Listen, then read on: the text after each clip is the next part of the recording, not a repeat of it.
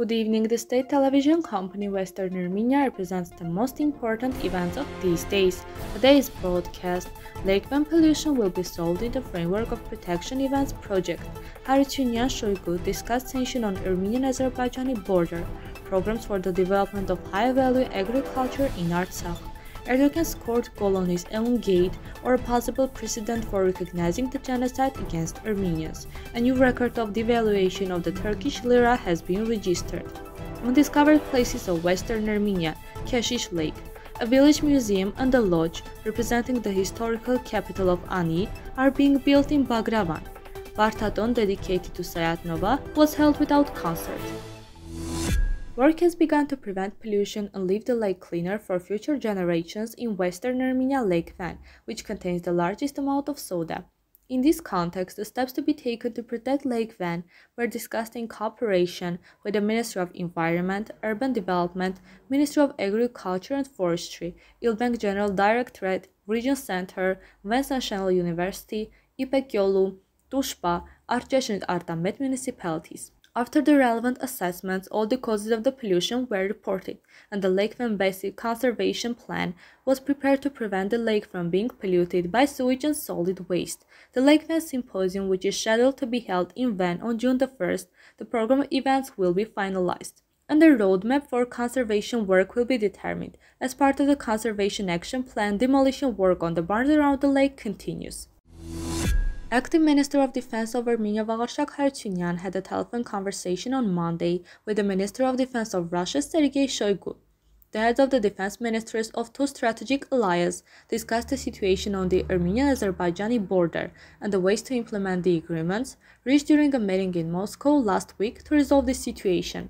The Minister of Defense of Armenia informed News.am. The interlocutors referred also to the main directions of the reforms initiated in the Armenian armed forces, the mission carried out by the Russian peacekeeping contingent in Artsakh, as well as the key regional security issues and the joint actions to counter them. In a conversation with Artsakh Press, Tigran Arstamyan, Artsakh's Deputy Minister of Economy and Agriculture, said that farmers who wish to import pedigree animals from abroad will benefit from preferential terms, and the state will subsidize 50% of the cost. The amount of support provided to greenhouses has been revised. The cost of seedlings of newly established orchards will be reimbursed from a minimum of half a hectare and a maximum of 10 hectares. All the main fruits that are cultivated in the territory of our republic are included in the program, said Deputy Minister of Economy and Agriculture Liana.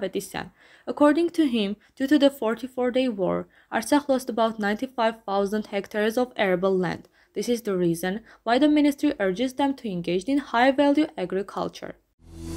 Sputnik Armenia columnist analyzes Germany's decision to pay compensation for the genocide of the peoples of South Africa. What impact can it have on the way to the recognition of the genocide against Armenians?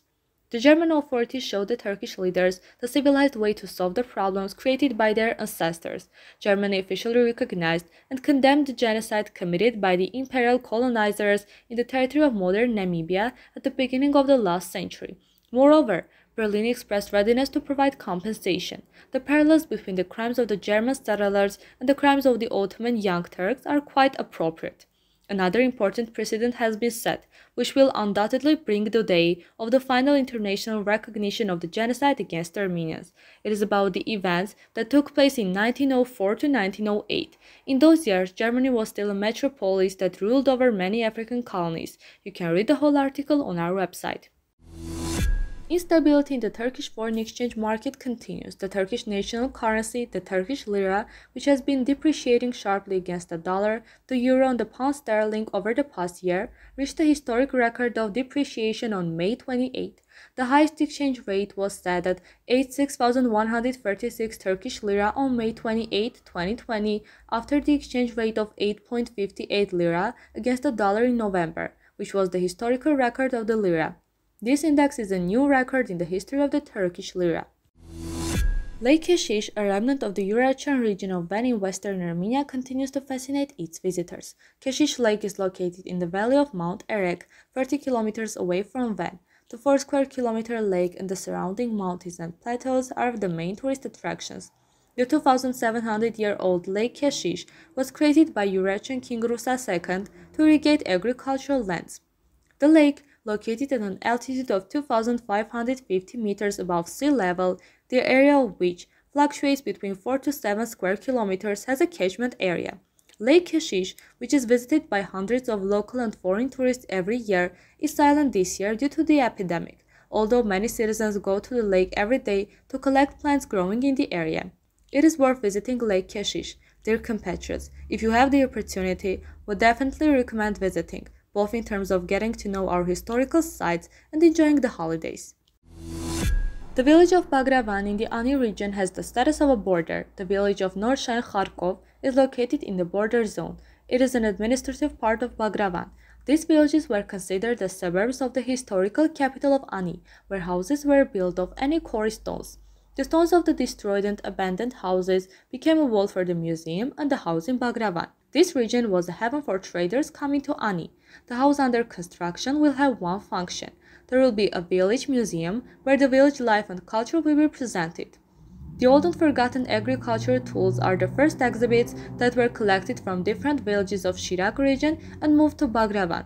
With the example of Bagravan, they decided to show and use the tourism potential of the villages, which can directly change the living standards of the villagers. The annual festival dedicated to Sayat Nova was held without concert this year. Vardaton is celebrated in the last week of May. A concert is held in the old district of Tbilisi, in Gorgasari Square of Meydan. However, this year it was held in other way due to the coronavirus restrictions. The Armenian community of Georgia led a march from Hovannes Tumanyan House Museum to St. Georg Church, where Sayat Nova is buried. They put red roses on his grave. Now we present you Aygun Aygun by Khorem Palyan.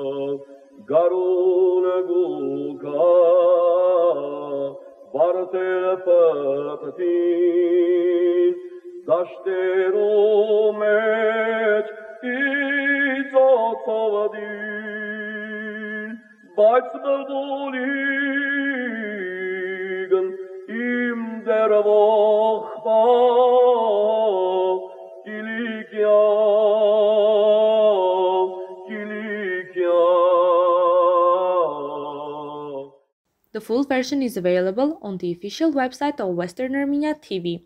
This was all for today. Goodbye.